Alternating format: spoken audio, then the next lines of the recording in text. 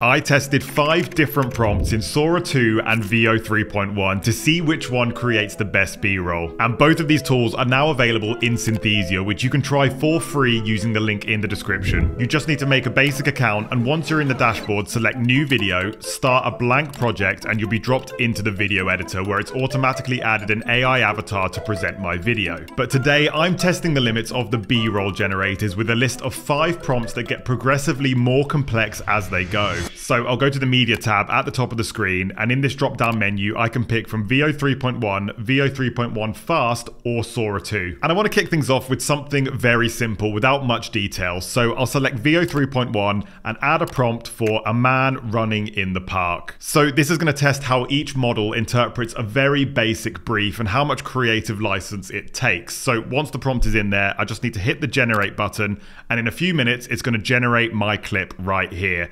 Then I just need to select it, which drops it onto the canvas, and I now just need to resize it to fill the frame like this. So I have a clip generated by VEO 3.1 that looks like this. Now, one thing you are going to notice with the VEO 3 generations in Synthesia is that it doesn't add audio, whereas Sora 2 adds background music and sound effects. So that is going to affect my final scores, but still, it's created a very slick piece of B-roll here with some smooth camera movement. The lighting is nice, and the physics also look pretty realistic to me. One thing that doesn't look 100% right is the face of the man here, and I actually think it glitches out a little bit at the end. But can Sora 2 do any better with the exact same prompt? I'll just change the model from the menu, paste that prompt in, and hit generate once again.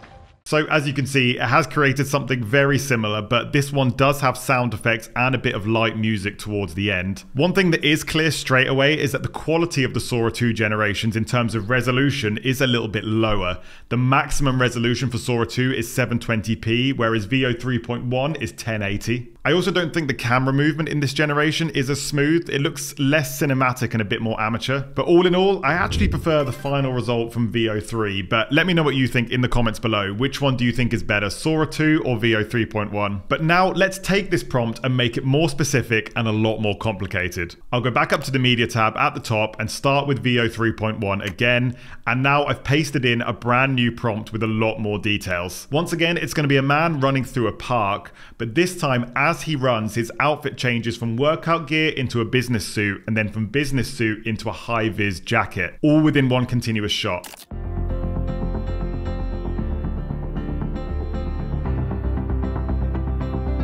Well, I've got to say, this is pretty much exactly what I had in mind, and whilst it doesn't have any sound effects or background music, it's pretty much followed everything about my prompt, from the camera angle to the camera movement to the very specific details about the outfits. I actually don't have anything else to add, so let's take a look at the Sora version next.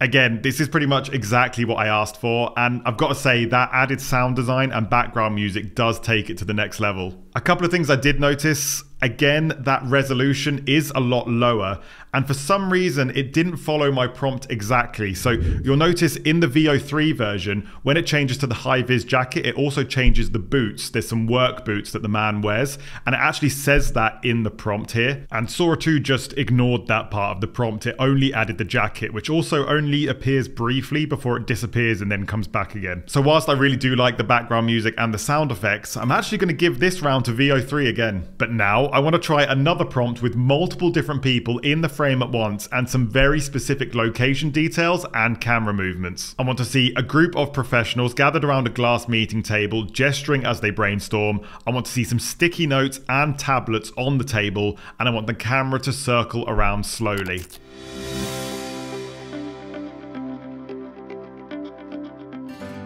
If we anchor the launch around community impact, this could be our hook. Right, but let's pair that with something tactile. Maybe a demo people can share? I like it. Well, both of these generations have stuck very closely to my prompt. There's a glass meeting table, there's the sticky notes, the tablets, and the camera movement. But one thing I have noticed about all of the VEO 3 generations so far is that whilst the resolution is really good, there's something about the quality that makes it look a little bit like CGI or animation. Especially when it comes to the human faces, there's something about the lighting and the skin quality that just doesn't look quite right. And I actually think most of the humans generated by Sora 2 are a lot more lifelike, despite despite the resolution being lower. So I'm giving this round to Sora 2 because it followed the prompt exactly right, the lighting is really nice, and the camera movement is perfect. And for the next prompt, I want to have a bit more fun. This time, I want to see an office worker raising a coffee cup during a meeting, only for a small dinosaur tail to swing into frame, knocking the cup over. So this obviously tests for a more abstract scene and some tricky physics to get right. So once again, let's start with VEO 3 first.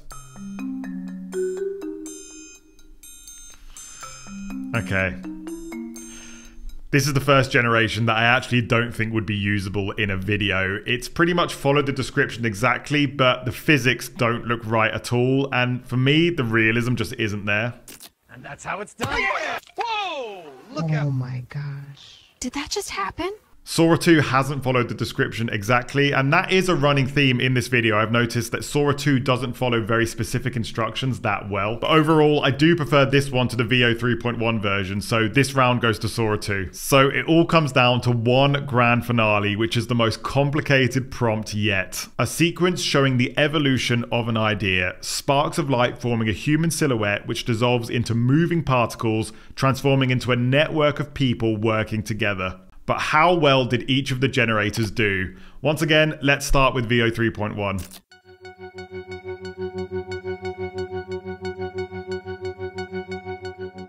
And now Sora 2.